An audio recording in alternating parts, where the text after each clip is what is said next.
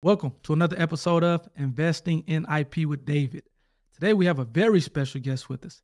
This gentleman has taken the popular game paddleball and the popular game spike ball and combined them into a hit game, Paddle Smash, which has been featured on Shark Tank.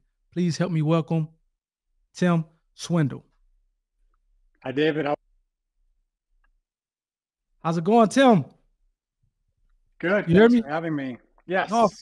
For sure. I know we were talking a little bit offline here, and I'm looking forward to this interview just because it got some twists and turns that you typically don't see. Especially, I would imagine even from being on Shark Tank and being able to do deals with Mark, and I think what Rob was the other shark. But then also to have to be a part of it, a company who someone else invented the product, and then you guys were just able to work with them and partner with them and help, essentially take things to the next level. I know you have a partner, Scott, here who isn't with us, but going back to the beginning a little bit, can you maybe explain like your background before I guess we get off into Paddle Smash? Sure. So I was a software entrepreneur. I was working on building a software startup.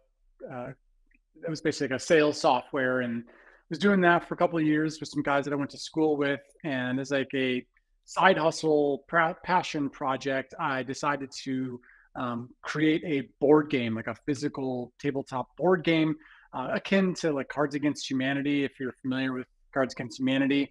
And it was this kind of silly concept of where you say funny phrases in silly accents. It's kind of like a drinking game. I'll just say it that way. And much to my surprise, this passion project that I launched it on Kickstarter. We had like a modest goal that we hit, but it was our first kind of success and win. And from there, it ended up getting picked up by Target and some other bigger major retailers, and it just kind of took off. So this was a very different business than I was building as the software company, which was venture backed, high burning cash company, running big teams, very stressful. And then there was a bootstrapped company that I decided to do in my spare time.